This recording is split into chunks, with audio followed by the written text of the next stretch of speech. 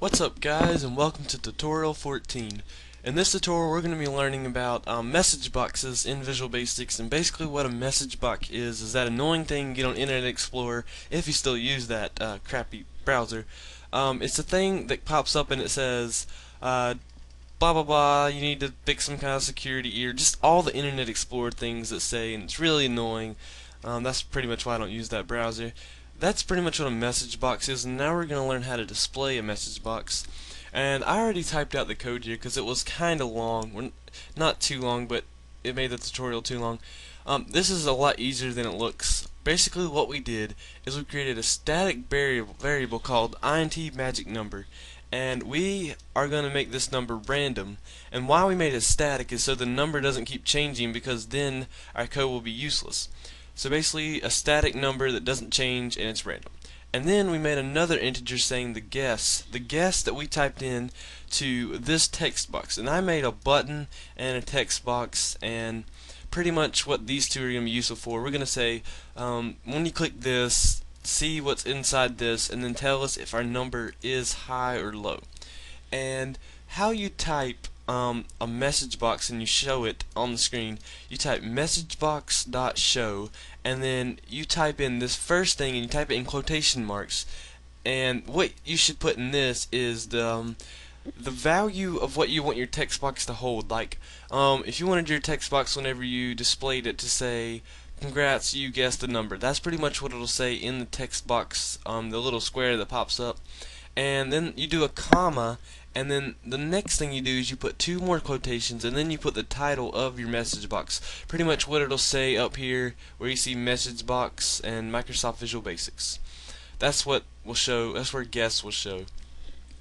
Now this code right here, basically all I did was put if the guess, which is the number that we enter in the text box, is equal to the randomly generated magic number, then show this message box congrats, you guessed the magic number. But if this is not true, then we're going to do this. Now this right here. Now what this does is say if the guess is less than the randomly generated magic number, then we're going to say your guess is too low. But what if your guess is bigger than the magic number? Then we're going to say your guess is too big. And then what we did, we just put an else thing right here saying there was a mistake, pretty much. There's nothing really to explain about that. It's just to be safe. And now that we've explained this code, let's run it.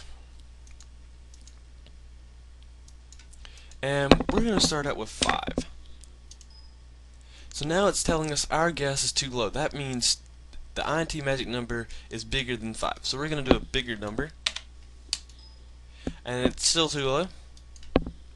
We'll keep going up until it's gives us, and now 8 was the magic number. And see, if we do it again, the magic number never changed because it's static. Now what if we wanted to generate a new magic number and just throw our we wanted to mess with someone, and we made this program, say it's a guessing game, and we wanted to just mess with them.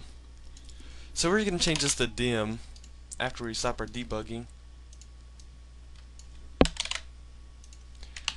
And now, every time you hit the button, it should declare the number again. So we're going to hit 2, and then, oh, our guess is too low, so let's go to 1. Now it's going to keep saying your guess is too low, and every time you type a new number, it's going to change. The int magic number is going to change. So if we stayed on 8, every time you hit this, it's going to give you a new number, and eventually it will be 8. But it's just going to really mess with someone. Anyways, that's pretty much all on message boxes. And that's all for this tutorial. I will see you next time. Don't forget to subscribe, and goodbye.